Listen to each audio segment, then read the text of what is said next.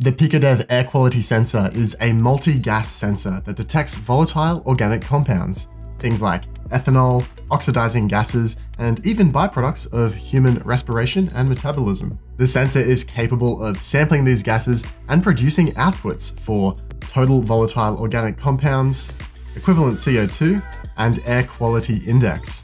These metrics are commonly used to monitor indoor air quality and control ventilation systems. I'm going to show you how to get started reading your PiicoDev Air Quality Sensor with a Raspberry Pi Pico. We'll connect these two together and begin sampling air quality metrics. But first, a bit about the sensor.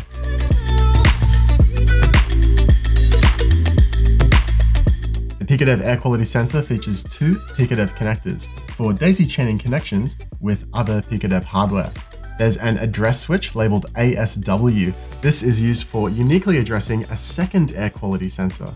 Leave the switch in the off position for now. Across the bottom, there's also a breakout header for more experienced makers. To follow along, you'll of course need a Raspberry Pi Pico with the pin soldered facing down. That's to plug into a PiicoDev expansion board for Raspberry Pi Pico.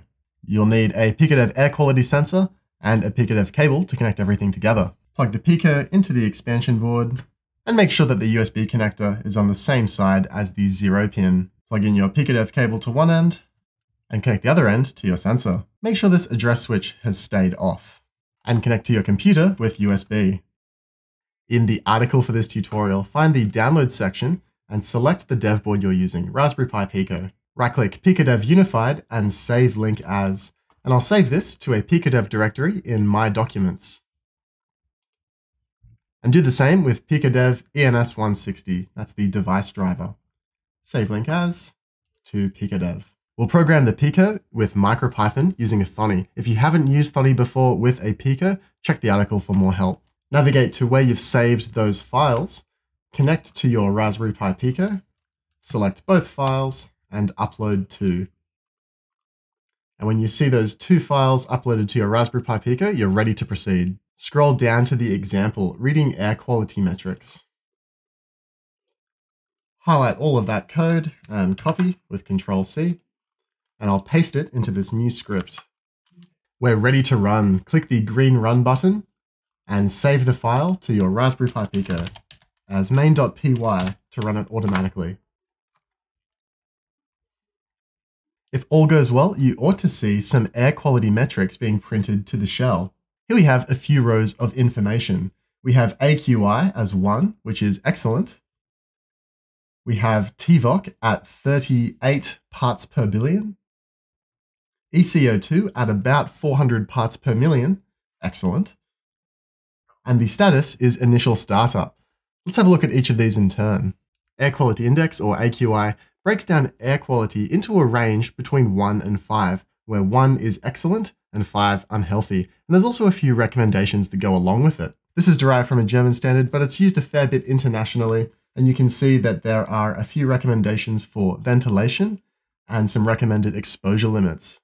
Equivalent CO2 is another measure that gets used by industry, particularly in the HVAC or ventilation industry. And this is broken down into several ranges along with ventilation requirements. And TVOC, or total volatile organic compounds, is just the measure that the sensor is performing. It is the sum of all its measurements. There's also something here called status, and we're currently in the initial startup. The PiicoDev Air Quality Sensor has 3 states: initial startup, warm-up, and operating OK.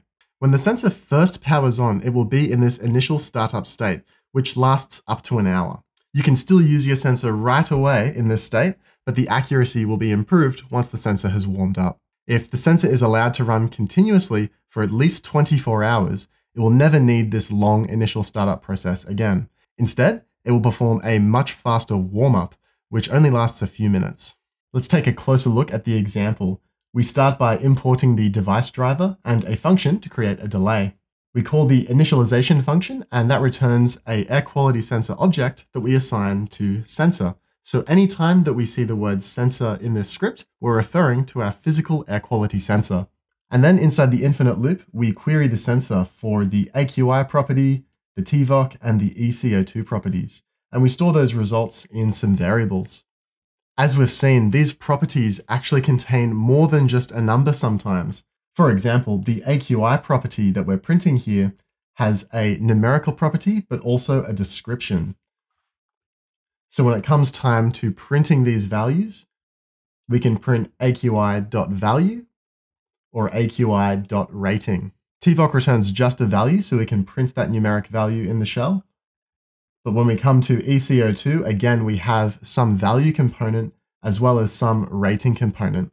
And this is quite convenient because we don't need to do anything to actually extract what the description for that rating is. We can just read it straight from the sensor. If we just want to work with a value, say to create some kind of threshold, then we can just extract the property that we need. I'll show you how that works. Let's take the AQI and print a message if the AQI goes above 2. We can remove all of this code. Actually, I'll leave the print AQI in, and if AQI.value is greater than 2, print turn on the fan.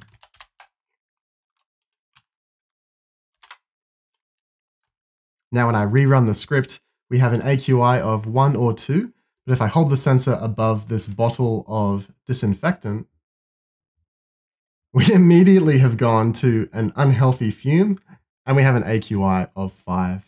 Turn on the fan. Side note, if you're unsure whether you should be messing around with bottles of chemicals, that probably means that it's a bad idea. Now, it's possible to read from multiple devices. You can read up to 2 air quality sensors on the same PiicoDev bus. The only requirement is that they have a different address switch setting. That's the ASW switch in the bottom right. The sensor on the left is my first sensor that I started the video with, and this has its ASW switch off. And for my second sensor, I've set the ASW switch before plugging it in. Now in the article, we can find the multiple sensors example, copy that, and I'll paste over everything in main.